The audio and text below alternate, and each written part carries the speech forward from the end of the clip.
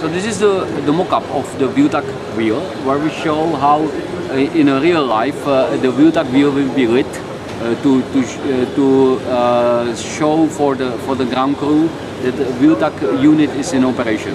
Because as you know, the ViewTAC provides for the aircraft to go reverse from the gate and taxi forward, taxi out, taxi in after the landing. So it has to show for the ground it's on, because the aircraft will actually move silently on the ground with no TAC adjacent to it. So it's a new technology for the airports as well. And you'll also have this flashing lights? We get the wiring which will flash. Also, this is going to be the wire harness, which of course brings power from the APU rectified in an eBay for the ViewTAC wheel. And also it will be illuminated to indicate for the ground crew and for the other aircraft that the aircraft is moving under the ViewTAC power. Okay. Okay. Let's move ahead and see how ViewTAC will impact on the airport operations. So you see on this model how the aircraft comes to the gate, nose in. This is normal. This is like today. Aircraft comes nose in, but here it starts. The aircraft turns 90 degrees, so it parks parallel to the terminal, and the gate can use two bridges to disembark and embark the passenger. So doing this twist operation, this is how we call it, this new ground maneuver, we can cut up to 20 minutes from the ground time of the aircraft, which is extremely important, especially for the low-cost carriers.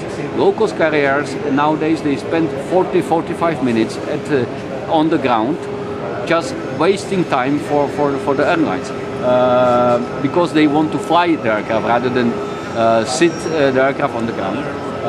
With twist maneuver, we can cut up to 20 minutes from the ground time on a single flight, which means that's potentially up to 50%. That's potentially 50% of the ground time. So it means all from touchdown to the takeoff. For the low-cost carriers, but not just for them, this is such a significant saving, which will multiply the fuel savings. The ViewTAC technology will lower by default. But everyone thinks first, speaking about ViewTAC, this is all about fuel.